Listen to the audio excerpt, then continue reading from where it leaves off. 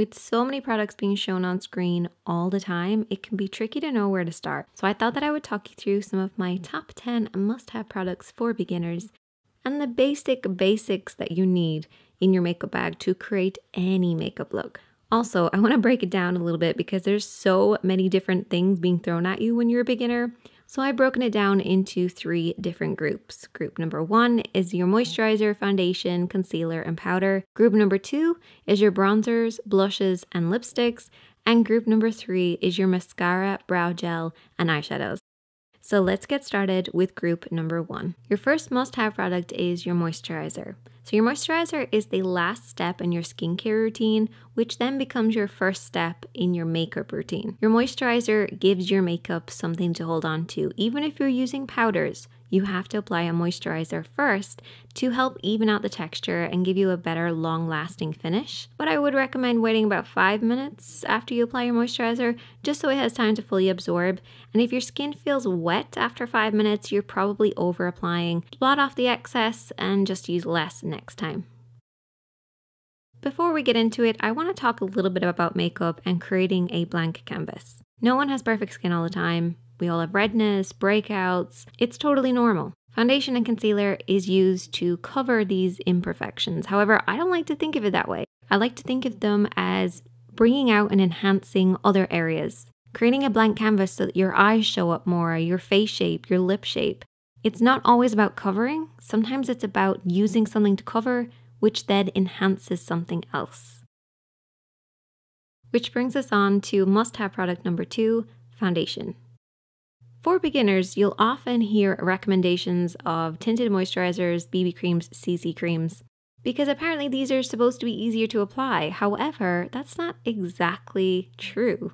BB creams, tinted moisturizers, they're sheer and lightweight, which is why they're easy to apply. But that's only comparing them to full coverage heavy foundations. There's lots of foundations out there that are lightweight and sheer as well, and foundations are available in more tones, shades, and finishes compared to BB creams and tinted moisturizers. So you're guaranteed to find the right one that's going to work perfectly for you. So the basic rule to finding the right foundation is to note these 3 things: texture, tone, and shade. So the texture is your skin type. And when you're picking out a foundation, it's a bit like picking out a shampoo. If you have dry hair, you go for a moisturizing shampoo. Thin hair, volumizing shampoo. And it's the same with foundation. You have dry skin, illuminating foundation. Oily skin, mattifying foundation. Then you have your tone, which is your undertone. This is cool, warm, neutral, olive. But people often confuse the undertone with your shade, which is from light to dark. So you want to take these 3 things into consideration when you're picking out a foundation and also a concealer. In order to get true coverage, it's best to use a foundation and concealer that work well together. Your foundation is there to be used on larger areas to even them out, and your concealer is then there for the smaller areas that need more coverage. Must-have product number 4, setting powder. Now for beginners, I would actually recommend using a pressed powder, but it is totally up to you. Setting powders seal everything in place. They create a uniform texture all over the skin because foundation and concealers, they can set at different rates. And setting powders create a shine-free base that the rest of your powdered blushes and bronzers will easily glide over the top of. So that's group number 1. Moving on to group number 2, bronzers, blushes, and lipsticks. So must-have number 5. Bronzer. I want to talk real quick about the difference between contour and bronzer.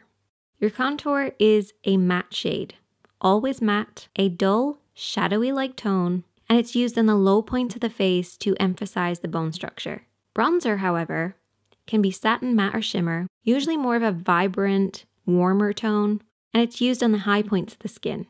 Basically, where the sun would hit the face, that's where you apply bronzer. For beginners, I would actually recommend using a pressed powder in about 1 shade or more darker than your skin. That way you can use this on the high points or the low points. Perfect if you really don't know what you're doing. Must-have number 6, blush, and must-have number 7, lipsticks, go hand in hand. Sometimes it can feel impossible to figure out what shade to use, but if you pair these 2 together, it will make it so much easier. So here are my 3 tricks for picking out the perfect lipstick and the perfect blush. Match the lips. Use your bare lips as a guide and basically mimic this in your blush and your lipstick. And then you can just adjust it, going brighter or lighter, depending on the look that you want to create. But using your lips as your first guide. Mix and match. If you have a lipstick that you love, maybe it's a bright pink, try then going for a more muted pink on your cheeks, or a coral cheek, a coral lip.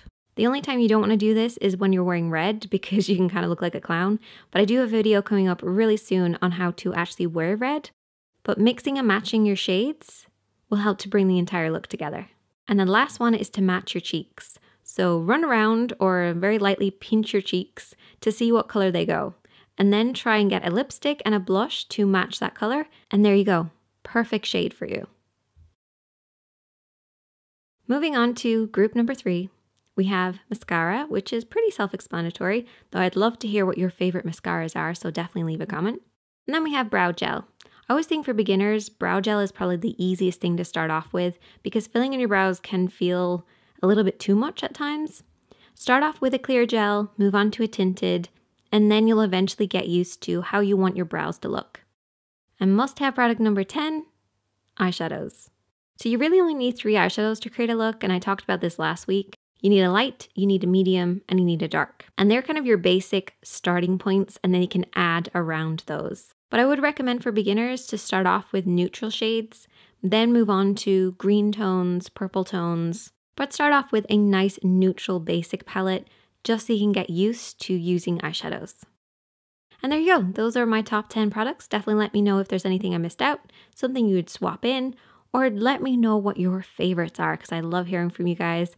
And I will see you guys in the next one.